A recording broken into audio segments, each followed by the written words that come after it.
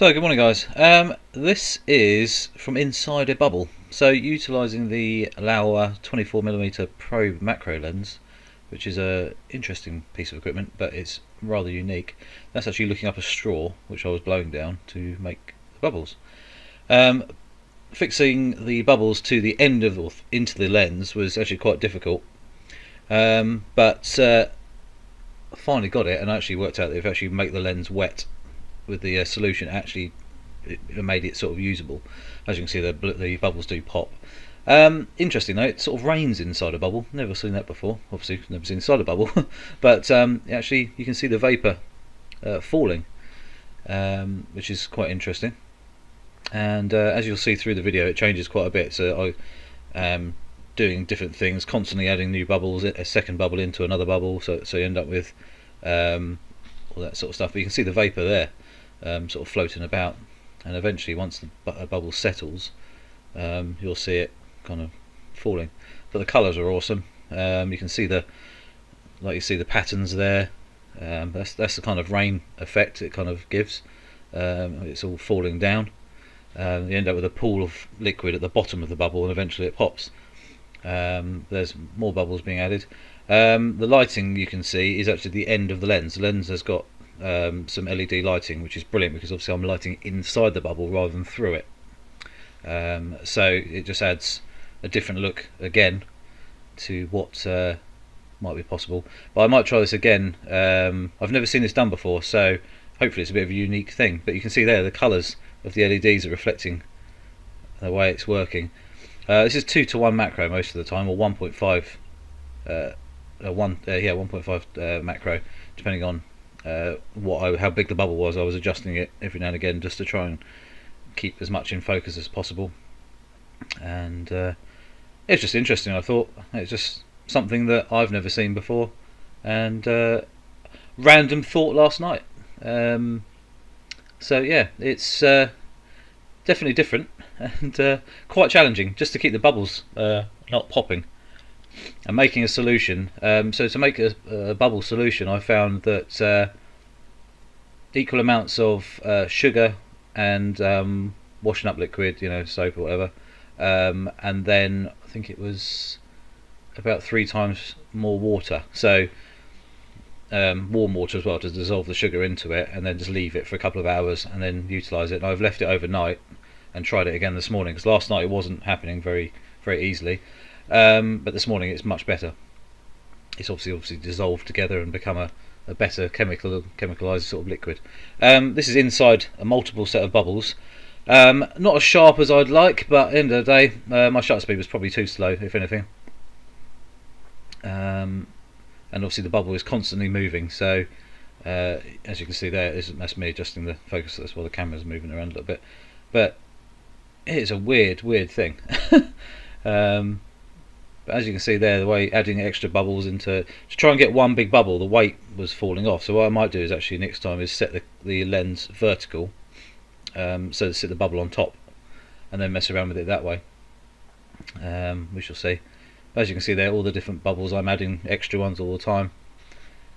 It's just the patterns, it's amazing. It's almost, remember the old lava lamps? It's kind of a bit like that. But there comes the rain.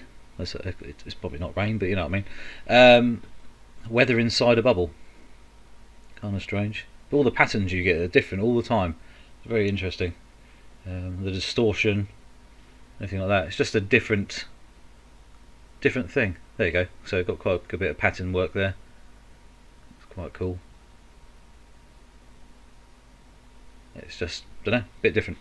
There we go guys. Any comments, write down below, and any questions of how I may have done this, or any other things. I mean, this is shot with the A7R4 Sony. Obviously the Laowa 24mm probe macro lens, which is a unique piece of equipment. Not cheap either. It's very specialist, but it's quite affordable at the same time. It's not ridiculous money, but it's fully manual, so you have to learn how to get the best from this thing, and it's not easy. I've had it a year, and I haven't really used it that much, but now I'm starting to use it more. I'm becoming a little bit more sort of confident with it. So shooting things like ants and spiders and things like that, the other day with it. I was starting to get a better images from it because obviously it is manual focus, and a lot of the time I was hand holding it. Any small movement from me or the animal moving, it was out of focus again. So, and you're so close to it, especially if you're at 2:1, which I never managed to get with the jumping spider. I think 1.5 was the best I got. It makes a huge difference. So this shutter speed here was just a slow shutter speed, 1/25 of a second, just to give it a bit of movement there, just a bit of interest, just a slight change. And then I cranked it up to 1/60th of a second.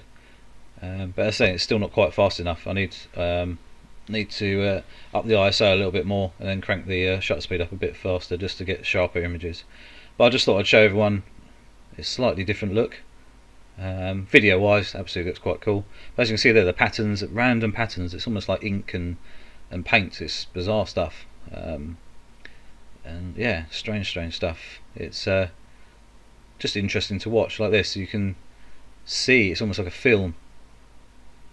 Well, it is a film. That's what I'm talking about. But yeah, it's bizarre, looking at reflections after reflections after reflections in multiple bubbles. But then you can obviously see the multiple colours, and it's just bizarre. Those LEDs just add a bit of interest, I think, to it. You get the random bokeh of the reflection of the other side of the the bubble, and then you get stuff like this where it's just almost like an eye. Really bizarre. But yeah, guys, don't forget to subscribe or click the notification bell. That'd be great if you want to see some more stuff like this. And I want to try and mess around a little bit more and be a bit more inventive with this lens, because it's certainly unique, and there's things you can do with it that you can't do with any other lens or whatever on the planet, basically, because it is waterproof as well. So you can submerge it in liquid, stuff like that. So for last year I managed to capture a couple of tadpoles in a pond. That was quite cool. Just stuck it in the water. Tadpoles and everything. This is really cool. This is what I was really impressed with. So that's a bubble, and there's more bubbles behind it, but you can see all this. It's like ink, but it's obviously it's soap. Bizarre stuff, really bizarre stuff. And there's me blowing more in there, but it's strange stuff. So I'm going to be messing around with this today, I think, and do some more. So you might see a second video of some better quality imagery. But this I kind of cracked it quite well here with the actual video, got it relatively in focus, so quite pleased with that. And I just thought I'd show you some outside view. So this is me blowing the bubbles onto the end of the lens, so there was more than, sometimes 2, sometimes 3 bubbles on the front, and I was shooting straight through, stuff like that. So just interest, really. Keeps us busy, keeps us with new ideas, and just a bit of fun, and just keeping positive with everything in life. And also the weather's not all that amazing today. That's my soap solution there I've made, and it didn't use. I mean, I've done probably a couple of 100 bubbles, and it's hardly even used any. So it's quite easy to make. It doesn't cost much. Obviously, a little bit of sugar, a little bit of water, and a little bit of soap. It's all good. And obviously you can just pour it away or use it to wash up the dishes if you want as well. So anyway, guys, I shall see you soon, and I hope you enjoyed the video.